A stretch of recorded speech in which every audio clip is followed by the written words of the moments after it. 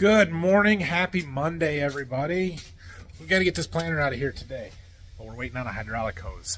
That I called the dealer and asked if they had it. They said, well, it's either going to show up at your drop shed today or Thursday. So we're going to wait till that comes after lunch and see if it shows up or not. If not, we're just going to pull the planter out. We'll bring it back in when we get our hose. If it does, we'll change that this afternoon and then get it out of there. So other than that, we don't have a lot to do to that planter, just to grease it. We'll work on that this afternoon. So that's basically done. I'm going to head down to the seed warehouse. We're going to spend the morning down there.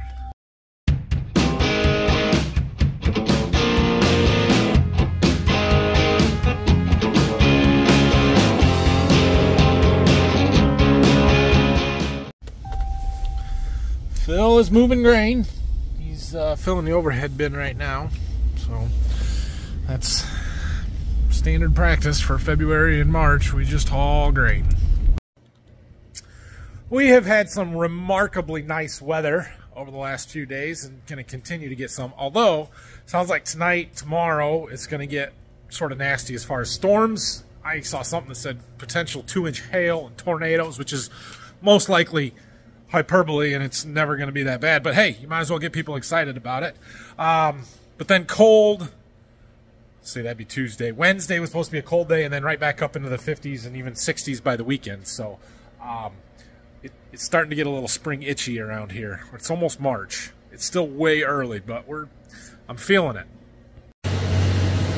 Later this week, we're going to do some sorting down here and go through a bunch of these bags, start palletizing them by customer rather than by variety or however they came in. Also, I have a couple of boxes. I have a couple of boxes of seed that was shipped in for me that's over here, and one box of corn that's over there that was shipped in for me that we're transferring over to the guy that I'm warehousing for. All of our seed has to kind of be kept separate, but basically I had some extra, especially the box of corn, and I had the guy change his mind, cancel that one off in favor of something different.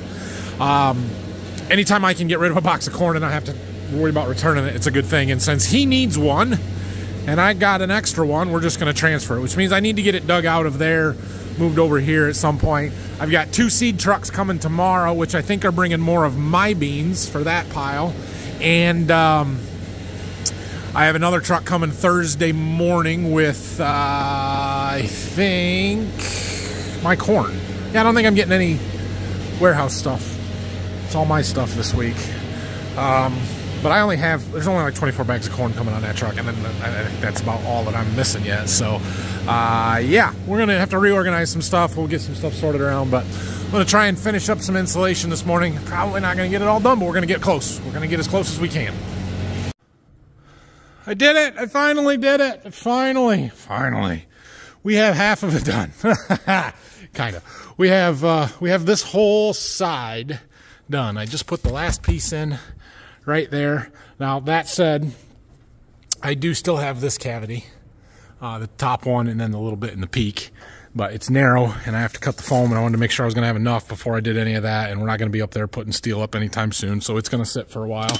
And then the same thing on the very bottom one along the wall. It's a narrower cavity, and so I just kind of let it go. If we just shove some fiberglass in there and don't have the foam, it will be okay. But I got this side here done. We have 17 pieces to put in on that side down there on the other side of that light, and then all of the polystyrene, the foam, white foam, is basically done. I'll use up whatever pieces I have left, and then I've got a bunch of these cut-offs here where I'm making the splice and I don't need a full spot. We'll use those along the wall. That bottom one, cut them, whatever we got to do just to use the stuff up, but feels good to have at least half of it done. Oh, that's awesome. So we are coming into a busy time of year in the seed warehouse here, obviously. I run electric forklifts, and I really like the electric forklifts for the most part, but I'm not in an ideal situation for electric forklifts. Anyway, we need to do a little battery maintenance. So they have all these cells on here, and we need to add some water. So they make this handy little filler thing. Automatically shuts off, put it in there till it stop. Squeeze the trigger, it fills it up. We just go from one to the other one, make sure there's enough water in the batteries on my forklifts. So just finishing this one up, we'll go get the other one and do it and make sure we got one on the charger, because I got 2 trucks coming tomorrow, and well, we need them to not be dead. This battery is a little better than the other battery. This is the older of the 2 forklifts, but the newer one to me. I just had this one a year. It's the one with a leaky cylinder, which I had somebody come out and look at that over the weekend, and they're ordering a seal kit and gonna fix it for me. So that is good. I would like to swap the batteries, take the battery out of my other forklift that's much nicer and put it in this one, and take this better one, put it in that forklift, because, well, I would prefer to use that one more than this one. It is super nice having 2, because when one of them is dead, I can just jump on the other one. Also helpful sometimes when I've got a second guy down here and we're unloading trucks or treating or whatever, to be able to use 2 forklifts and move stuff around a lot faster. That said, I don't really need 2 forklifts. I bought that one because it was advertised as having a good battery, and I know you never know if they're true or not, but the battery is better in that one. And a decent used battery costs about $2,000 less than I paid for that entire forklift. Plus that one has fork positioners. So there's a little bit of a splurge, but I thought that I would be able to do exactly what I'm saying and swap the batteries and make this one work a little bit better. Probably what's going to end up happening someday is I'll trade them both in and get an LP one. I don't really want to do that because I like the electric, but that's probably what's going to happen. All right, it is lunchtime. I'm going to go home and eat lunch, and then I think my wife and I might or might not have a Zoom meeting. I don't know. We're supposed to, and then I got an email that said it was canceled, but maybe she did. I don't know. Anyway, it doesn't matter. When I get back from that, we're going to hope that our hose is there. If our hose is there, we're going to change that. If it's not there, we're going to take the planter out anyway. Get the corn planter out. So that's the plan. Coming back from lunch, look what just pulled in. Our parts van. Probably my hose. Ugh. 1 hydraulic hose. Excellent. All right. Well, so the trick here is that it is this hose, and it goes through this tube, and it goes back here to the hydraulic motor on the other side of this vacuum. We've got to get it pulled through that hose. So I think I'm going to try and couple them together and use the old hose to pull the new one in. That's my best bet. Yeah, like I said, I thought we'd get some oil out of there, and then nothing came, but we're going to let that drain out for a minute. I'm going to crack the other end of it, see if it'll suck the oil out of that line. All right, I found this fitting. It's just it's a swivel is what it is, but it's got the right threads. I don't know that it's the right type of fitting, but it's got the right threads, and it'll couple them together. So, let it drain for a little while. Which way do I want to pull from, the front or the back? Probably from the front, I would think. I don't know. We're going to see what we can do here. Well, I got them coupled together. If I can get that splice in there, I'm not sure if I'll be able to pull this by myself or if I'm going to have to wait until we get some help. It's going, I guess. Well, I got to be close, but it's stuck. They can't get it to come any farther. Oh, almost. I almost got it. I had to pull the other hoses and wiggle them around a little bit. Must have got it unstuck and it went through.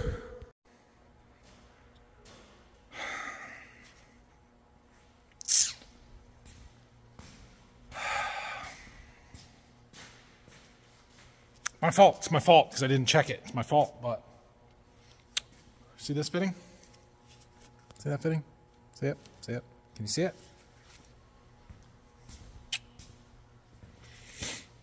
There's the other end of that hose.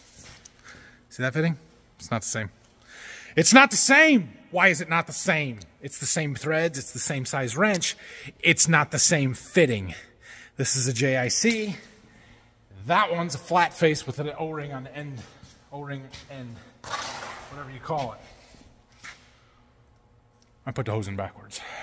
So now we get to pull it back out, flip it around, and do it again. Yay me. And I got to pull the old one back through, otherwise I'll never get the new one back in.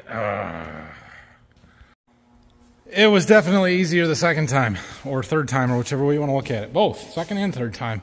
I don't know why we can't have the same end on both ends of this hose. Same fitting on both ends of the hose, but it doesn't. Anyway, I got it fixed. So we're going to hook this one up to where it goes and then pull all our slack through so we can get up to that fan over there. My goodness, look at that. It's like it's the perfect length. You can see that one's a flat-faced with an O-ring seal instead of the JIC. I don't know why. I don't really care. Just, yeah, put it on there. All right, we'll get it tightened up, and then we're going to get a grease gun out. Well, first we're going to clean up all the oil we spilled doing that. That hose just kept dripping the whole time.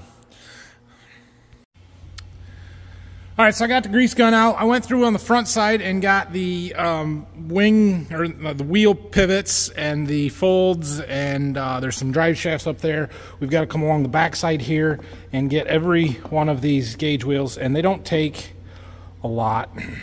Come on, it's going to spill everywhere because I'm not holding it. Yeah, two-hand job, but we're going to do this back rank, hit all of those, and we're going to fold the back ones up because there's some grease zerks on the fold rock shaft, the pivot, and we can get to the front ones a little bit easier. There might be a couple up by the 3-point, the pivot in the front there that I've got to get, and that should be most of them, or all of them. Okay, we've got her all folded up. I'm going to get these last few grease zerks that we've got here. We're going to go park this back out in the barn, but before we put it in the barn, we're going to grab the corn planter and get that out. The other day, when we changed that one hydraulic hose, we blew some oil all over the planter, and I forgot I was going to clean that off, so just power washed it off real quick.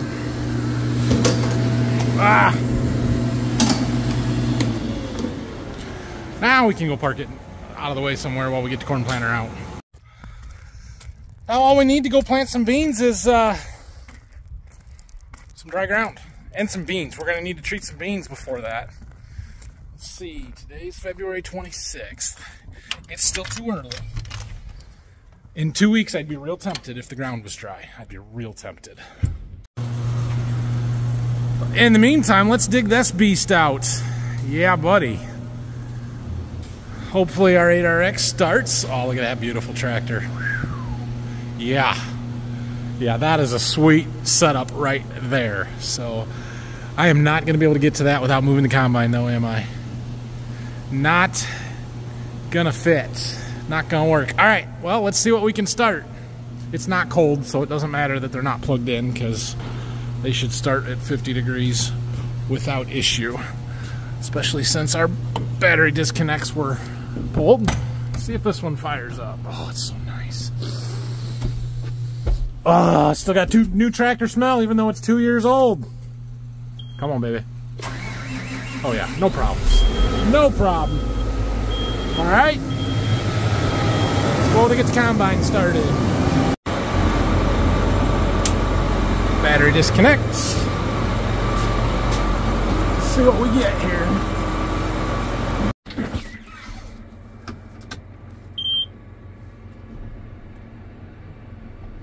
Oh, yes.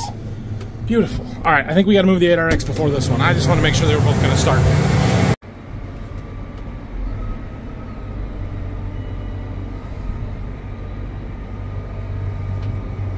Oh, it's such a nice tractor. So smooth.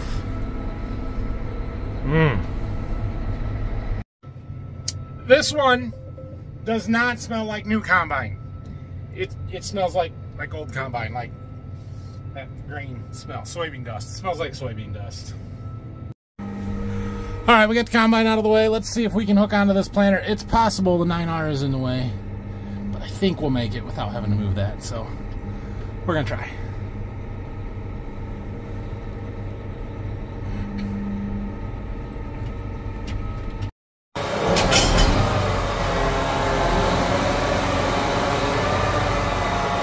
Got it.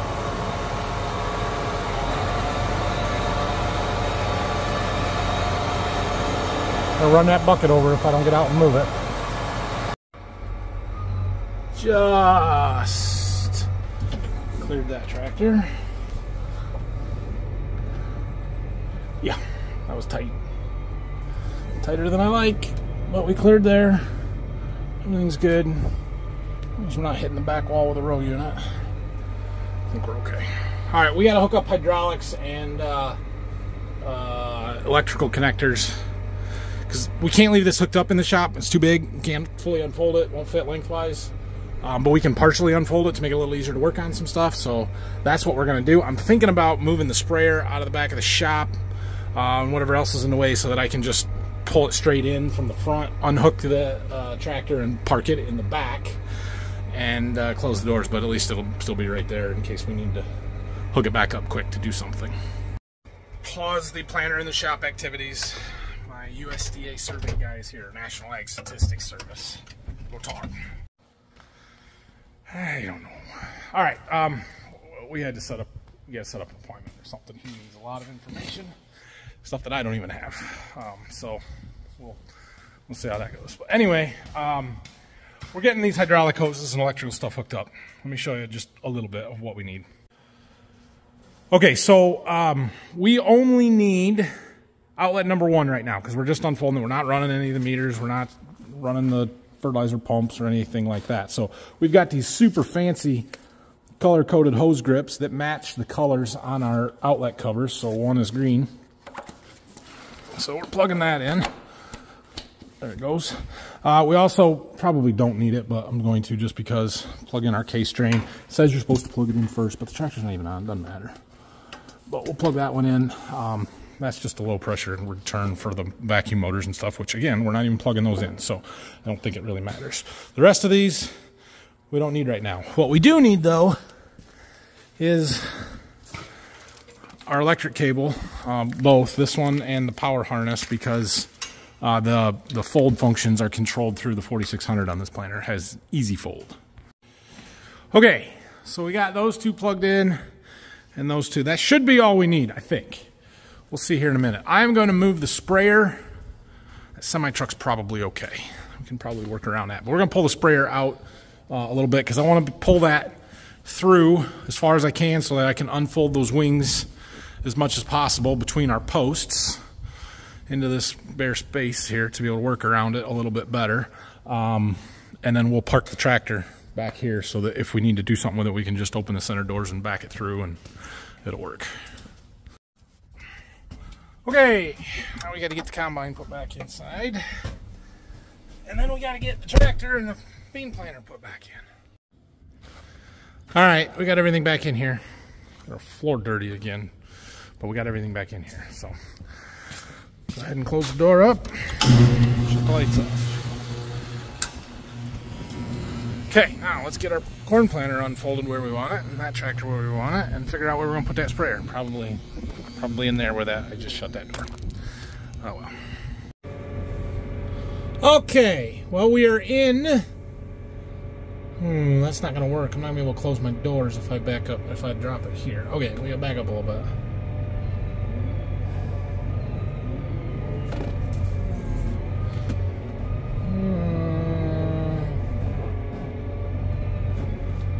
About there. All right, we're not going to get this one folded very far, but that is okay. I got to remember how to do this. Activate custom. I want to do that. Close this. Resume. Don't care. Go away. Yeah. Okay. We need our fold frame control right there. Yes. Okay, transport, we're going to go manual control. Wing wheel lift, that's what we want to do. Okay, so now I should be able to push this button down.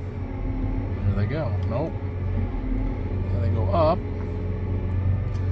Well, they go down. Yes. Okay, they're all the way down. Now we're going to lower our 3-point hitch to put the weight on those wing wheels. There we go. Okay, we're gonna come over here and hit wing fold and do the same thing.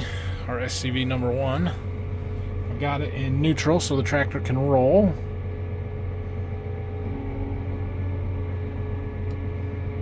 Sweet.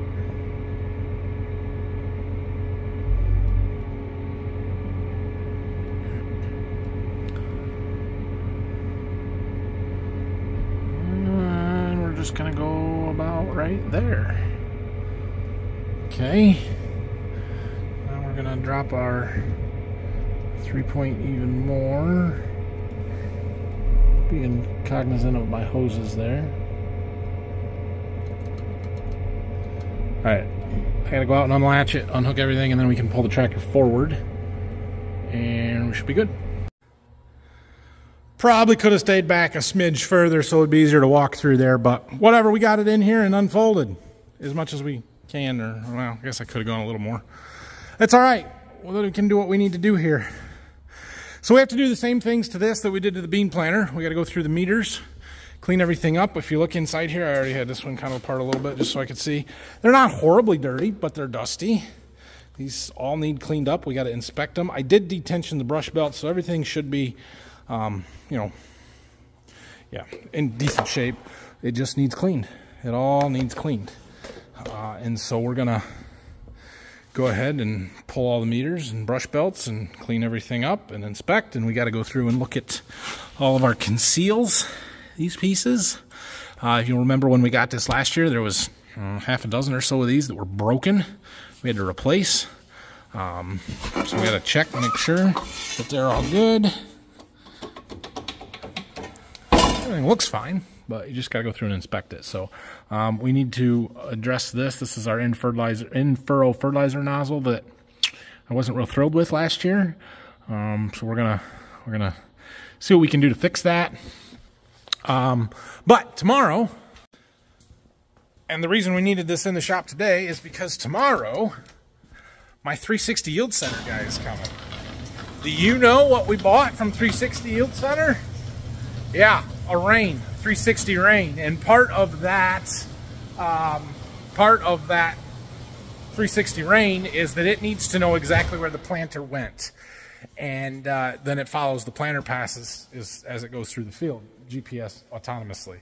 Well, they have to put their GPS receiver on this planter, their planter kit or whatever. And I said, well, I already have a Deere GPS receiver up there, and apparently that is not good enough. So they're coming tomorrow, and we're going to get that done. That's why we got to have it in the shop. They could have done it out there, but it'll be a whole lot easier to work in here than out there. Suppose we ought to put the sprayer back inside too.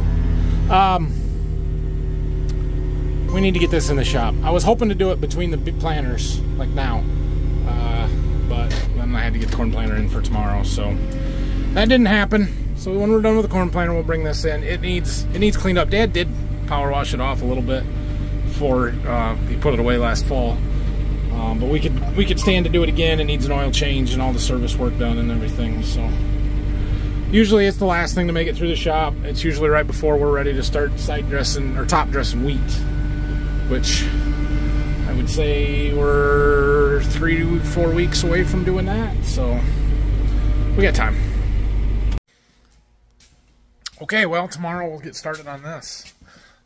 It's 6 o'clock, so I'm going home, but yeah, not a bad day. Got the planter in the shop. Weather's nice today. It's supposed to be really nasty tomorrow.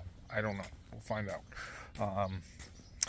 2 seed trucks. I've got the guys coming from 360 bringing some stuff, so that'll be exciting. Our first components from our 360 rain will be here. So thanks for watching this one. Have a great night, everybody. If you would subscribe to the channel for me, would appreciate that. Hit the like, subscribe buttons down below, and we'll see you guys in the morning. Brock's gonna be here tomorrow too. Keep everybody busy.